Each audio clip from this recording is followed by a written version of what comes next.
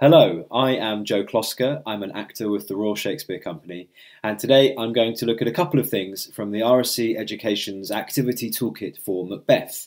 In this instance from exercise 7, which is about Macbeth's famous soliloquy, his speech about whether or not he should murder King Duncan from Act 1, Scene 7. So if you can, go and read that speech now or watch a video of it online and then come back.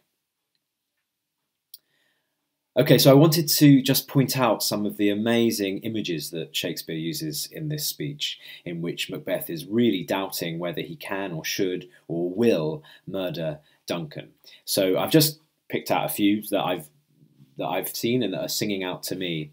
Firstly, I love it when he says, when he talks about the bank and shoal of time, you know, this epic image of this sort of oceanic image of the bank and shoal of time, shoals of fish, of course, time being this great big epic thing which Macbeth wants to get this instant over and done with so he can then become king. And if he murders Duncan, that's what that would allow.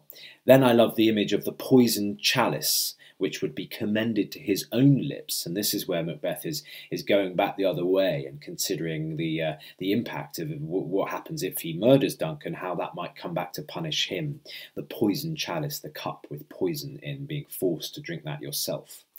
Then he goes on to talk about how Duncan's virtues will plead like angels, trumpet-tongued.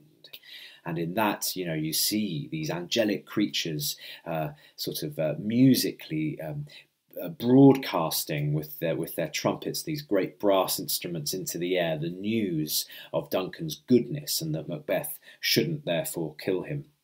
And then he talks about pity being like a newborn babe, which is a type, and a cherubim, another type of angel, which will blow the horrid deed in every eye.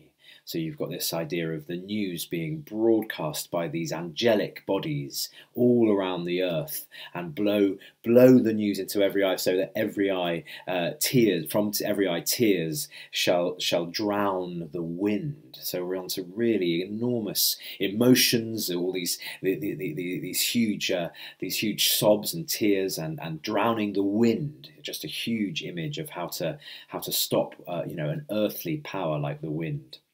Finally, in the speech, Macbeth has worked himself into a place where he knows the consequences of what might happen, is scared about them, but doesn't know if he's got what it takes to finally push himself to do that. So in this final image in the speech, he says, "I have no spear to prick the sides of my intent, but only vaulting ambition, which o'erleaps itself and falls on the other." And of course there, what do you use spurs on? You use spurs to prick the sides of horses. So he figures ambition as a horse. He's riding this horse, but he can't make it jump over the next jump on the race course. And the jump, of course, takes you back to this bank and shoal of time. We jump the life to come. There's one last barrier he needs to overcome. But his vaulting ambition won't let him. It won't let him spur his horse on, kick his horse with his spurred boots and force it over that last obstacle to become king himself. And he says it overleaps itself and falls on the other. So it falls back and then falls back on the side of not having done the act of murdering. So there are a few of the images in the speech, incredible. And next I just want to look at this exercise in which we read the speech and we consider whether or not at every moment in the speech Macbeth is closer or further away from killing King Duncan. So we're going to have a look at that one now. And this is my terrible picture of King Duncan.